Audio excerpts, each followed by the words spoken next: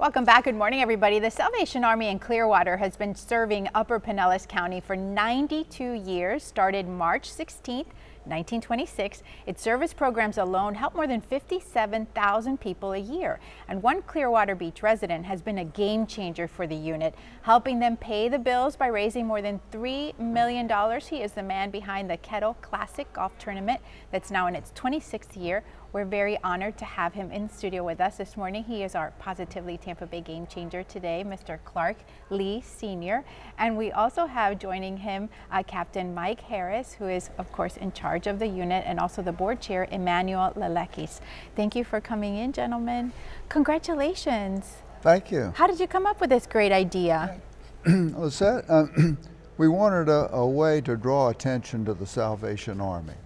And they do the best job of helping people in need. And I wanted to draw attention to them and raise money for them. 86 cents out of every dollar that they spend goes to helping people, Lisette. So this idea of yours has helped raise more than $3 million, still growing. How do you feel about that? Your baby is very important.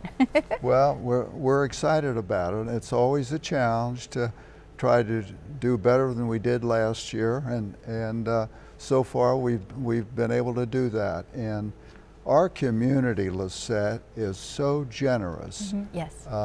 And that's what's made it successful. Captain Harris, clearly Mr. Lee doesn't want to take credit for this great idea, but tell our viewers how important this one event is for the unit and paying those bills, the social services programs. Well, simply put, you consider this year we're expecting to raise somewhere close to $250,000 net. That's basically an entire program for us.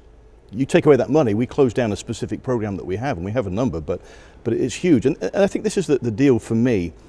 In all the Salvation Army units I've worked in or led, I've never met anyone like Clark.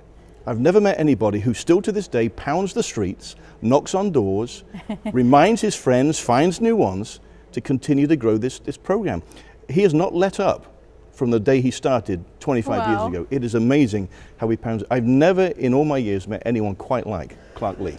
Well, I want to congratulate all of you for what you do in our community. We are almost out of time, so we're going to continue our conversation on Facebook. Congratulations are in order. This is one of the highest grossing fundraiser for the Salvation Army across the country, so congratulations. If you would like to be a part of this very special event, it's set for Monday, April the 9th, and here's the information on your screen. You can call 727-725-9777.